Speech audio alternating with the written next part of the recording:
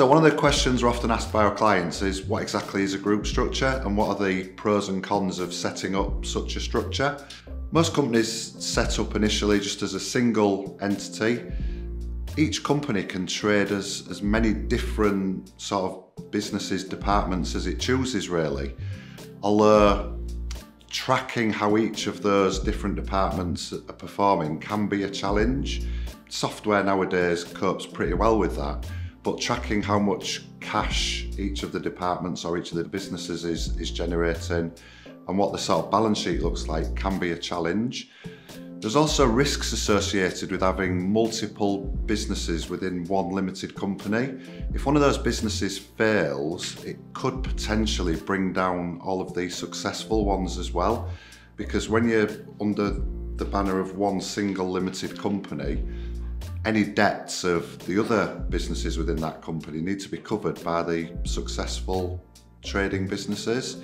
So what we'll often see is as businesses grow, expand and start moving into different areas, different types of trades, they'll look at setting up a separate limited company. So that would be scenario B on this diagram. So you've got the original ABC Limited trading over here, and then that would be owned by the original shareholders, and then they set up another completely separate limited company, DEF Limited in this example, and that splits the trade out. It makes tracking the performance of each of the businesses much easier. It also protects the trade of ABC should DEF run into difficulties. You'd basically liquidate DEF and ABC can carry on as normal. Having these two separate limited companies, there are some disadvantages. It's slightly more complicated, there's more admin involved, you'd need to prepare two sets of accounts, two sets of books and records, two sets of VAT returns, etc. But you generally find that the pros outweigh the cons. Scenario C on this example is an actual group structure, and what you do in this scenario is you have the two trading companies underneath a holding company.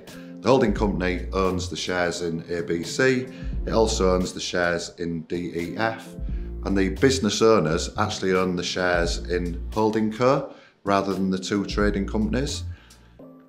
Very similar to the scenario above, but what happens is when ABC makes a profit, it would pay dividends up to the holding company, as would DEF, and then the shareholders have a decision to make about whether those profits stay in the holding company or whether they're paid out as dividends. There's quite a few advantages of this structure over structure B.